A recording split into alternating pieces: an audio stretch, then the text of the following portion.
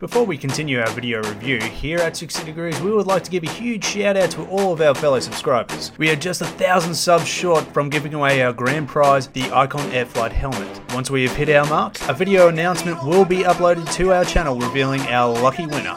So make sure to hit that subscribe button. Also, we'd like to announce that we have officially opened up our own Patreon page to help support our channel. As you may have come to notice, our video reviews take some time to develop, and with your support, we can manage to create more videos on a weekly basis. For those who are interested in becoming a Patreon Plus supporter, you could win yourself some great prizes. For more information and details, head over to the description tab below of this video.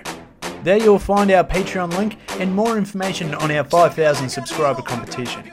And now to announce our very first lucky Patreon winner. Congratulations to Justin Taylor, you have just won yourself a free 60 Degrees Acid Wash t-shirt and Key to Freedom key tag. And we would like to thank our fellow 60 Patreons for continuing to support our YouTube channel. It just goes to show how much you truly appreciate the amount of time and work we put into our videos. And we honestly can't thank you enough for showing your support. We will continue to develop more motorcycle related videos for your viewing pleasures. We hope you enjoy our video review.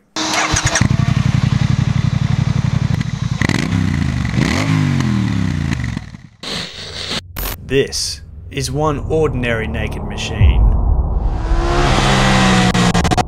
And by ordinary I mean that it has one major identity crisis. It's not quite a naked, but it's classed as one. Not quite a sports motorcycle, but has the technology. Not quite a hyper motard either, but manoeuvres like one. Well, we know that its Duke name has struck fear amongst 1 litre riders before, and the Austrians are hoping to create the same effect once again with this, the KTM 790 Duke. Sticking to its uniquely designed sharp-edged looks that could possibly cut through your first homemade brownies, and pitbull-like characteristics that barks at road-hogging push peddlers to get the f*** out of the way. And with that being said, this KTM 790 Duke should not be taken kindly, because it's here to take the middleweight naked bike throne. We do apologise for the wind, it is a bit windy today. Yes, it's ridiculous. Nonetheless, we've had an absolute ball on here. We've racked up probably just over 500 kilometres on this bike. So we had a lot of fun today riding the KTM 790 Duke. Oh yeah. KTM's done it again with the new 790. Although this 799cc parallel twin engine is quite small in appearance, it packs a mean bite like an English Stafford Terrier, producing 105 brake horsepower at 9,000 RPM and 87 Newton meters of torque at just 8,000 RPM. It's definitely no slouch when whipping out of those tight corners. Snap that throttle right back and you'll find yourself entering rocket mode. And it's the same deal again, you can't base a motorcycle purely on its specs. You have to ride the bike itself. From the get-go, this thing launches. With the price tag sitting just over 14,000 Aussie dollary dues, you are provided with an outstanding electronics package. These features include on and off ABS, adjustable lean angle detection, traction control, adjustable wheelie control, a motor slip regulator, engine braking control, an up and down blipper, aka quick shifter, 4 riding modes which include sport, street, rain and track, and of course the KTM's iconic launch control system. Alright, so the reason why you're here today is because I'm expendable. you are expendable and if you crash the bike it's your responsibility to pay it. So I don't have to worry about it. Alright, so we're going to do a bit of a test launch and see how we go. This is going to be interesting. Please be nice, bike. Don't flip me.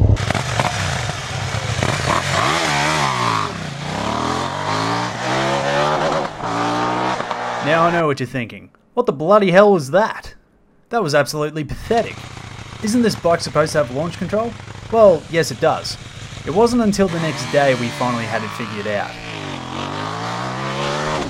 According to KTM's manual, the launch control can only be used for a maximum of 3 times in succession. After that, the launch control is temporarily deactivated after the 3rd attempt. in order to protect the engine, transmission and cooling system from overloading, but it's still a ton of fun once you've got it figured out.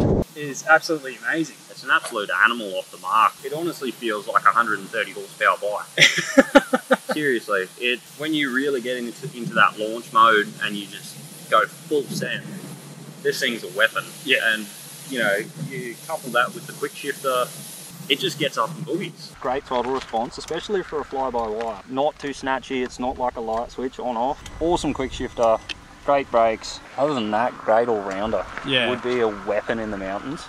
And did we mention the KTM's throttle response can be adjusted? And when switching that throttle response to track mode, well, It's a little bit mental. It definitely has that excitement behind it, yeah, that's for sure. That throttle response gets a bit more twitchy. Throttle response in track mode, it's very snappy. Very sports, it's a little bit more, it's more smooth, not quite as vicious, but if you're really wanting to have a play with the track, it can be, I wouldn't say unforgiving, but the front wheel will pop up on you if you're not too careful coming out of those bends. Definitely. now if you're wanting to switch back to the more civilized riding modes, you have to physically turn off track mode to adjust back to its original preset settings, i.e. safe mode, or as I like to phrase it, boring modes. Now speaking of brakes, the KTM branded 4-pot radial mounted calipers pulls up incredibly well with its soft initial bite, and with its steel braided brake lines, you can expect consistent braking performance. And to prove our point, we've conducted a brake trigger test to arouse your interest. When travelling at 60 km per hour, the KTM pulls up just short of 10 metres, which is impressive to say considering the average motorcycle stops at 17 metres. So pulls up better than a Harley, so that's a plus. 60k an hour, 9.5 metres. Yeah, that's pretty good, considering these aren't Brembo brakes either.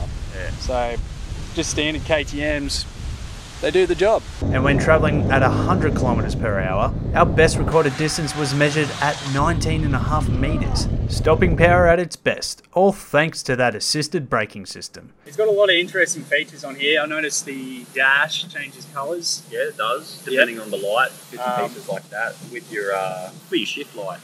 It lights up the screen and then the whole screen flashes at you. That's so handy. That is so handy. You know when to change your gears. Yeah, you just see it in your peripherals going, yeah, click a gear. As opposed to a little LED light that's flickering at you. Yeah. Or some big monster bloody thing just going bang.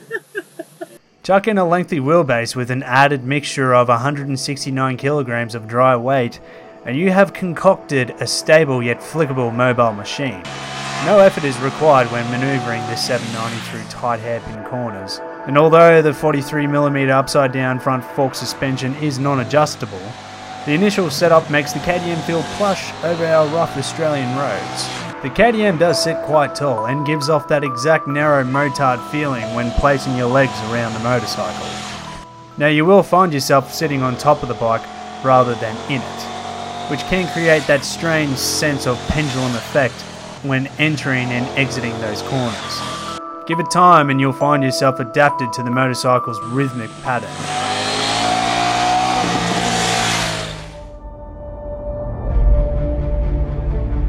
I don't think it really needs it. Maybe if you're a heavier set bloke, you'd probably notice the suspension would be a bit... Well, that's where you do have that preload adjustment in the back. It would help you out a little bit, but other than that, there's really not any more adjustment. It's still quite a nice suspension system though. I was really sort of disappointed when I found out that it was not adjustable because, you know, I'm a tinkerer. Well, it's got plenty of travel there. Oh, heaps of travel. I mean, if you're comparing it to the Brutale 800, the suspension setup on them is just absolutely shocking. And it doesn't matter how much you adjust it, they're just way too stiff, have next to no travel. And when you go over a bump, it feels like your tailbone's about to shoot out of your bloody mouth. This, no issues whatsoever. Truly, this is a very impressive piece of lightweight machinery. In performance. Looks, on the other hand... I mean, it's a good looking bike on the front. On the front, yeah. On the front of it, the front looks sexy as, but it's that rear that just... You just walk around here and then it's like... What are those? What is that? I don't even know. It looks like a catfish. I don't know. It's like if you ever see this thing in person, you gotta just cover that rear end and go, yeah, that's a sexy bike. Yeah. But then as soon as it pulls out from that corner and you see that rear end, you go, oh. Yeah, ooh. Ugh. Ooh. And the tail light, I'm sorry, but I don't like this design. No, That's weird. I'm sure there's aftermarket replacements, but that'd probably be the very first thing I'd change. I would change that. If there was any aftermarket options, that'd be the first thing to go with the exhaust. I mean, it sounds good for a stock standard exhaust.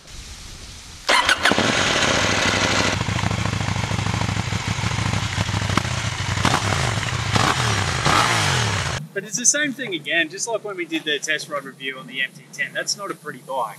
But once you start riding it, you forget about the looks and you're enjoying the moment. At the end of the day, when you buy a new bike, the first thing that you do is buy an aftermarket exhaust. Yeah. Everyone does it. Yep. So if you're complaining about the exhaust being so ugly and it's so bulky, look, it's got to meet the Euro emissions. That's the reason why a lot of modern day bikes come out with these bulky tin cans. The headlight is censored as well, I noticed. Yep. Pulling in through, or going under tunnels, the headlight switches on and then turns back off. Oh, awesome. Now these are not the standard mirrors, these are aftermarket. They're aftermarket KTM bar end mirrors. The levers are fully adjustable. You can take this bike onto a track, but personally I think you'd be wasting your time unless it's quite a tight track.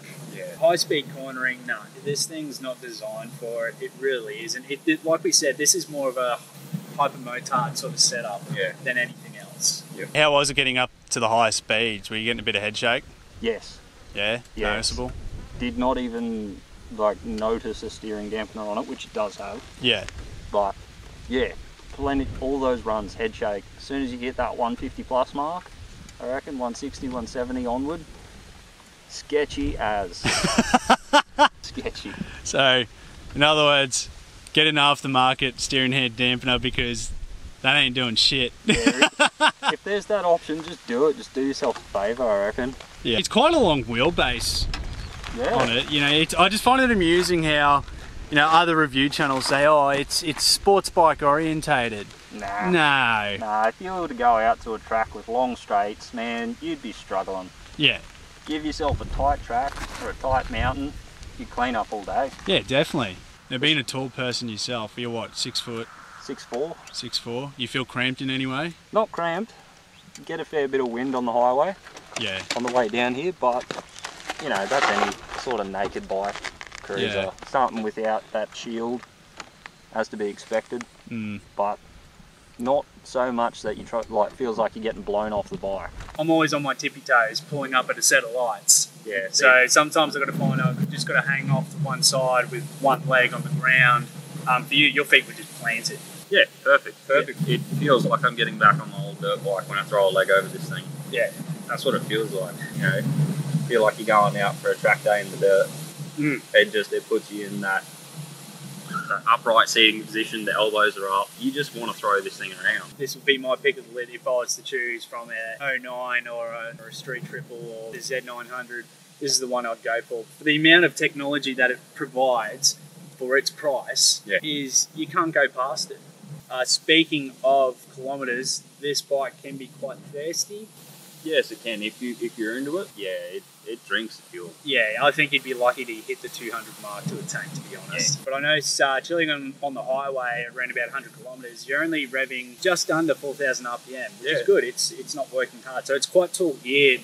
Yeah, 5th and 6th gear. And from what I noticed, litres per 100, it was registering between 3 to 2.8 litres per 100. So that's not too bad. That's pretty good. Statistically, that's not bad. Yeah. That's good fuel consumption. I'm very impressed with this bike. And another thing I've picked up as well, the coolant's really easy to get to. Yes. One thing I would recommend is a radiator guard. Yes. I definitely get that because that's quite exposed. 1 to 10 rating, 10 being highest, 1 being lowest. What do you think you give this bike? Oh, out of its category, I'd say... Its category? 9 out of 10. 9 out of 10? Yeah. I really enjoyed this bike. I did too. It is so cool. I'd be sitting at about 8.5 probably. Yeah. Out of 10. You know, there was a lot of hype when this bike first came out, but now I understand why. Yeah. It is a very impressive machine. It is. I'm very impressed.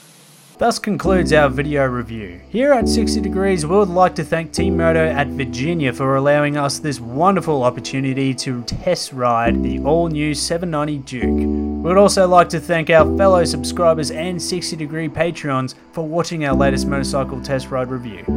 We have plenty of motorcycle related content for you all to enjoy, and more prizes to give away to our fellow Patreons and subscribers. And as always, my fellow riders, get on your two wheels and free the soul. Thanks for watching.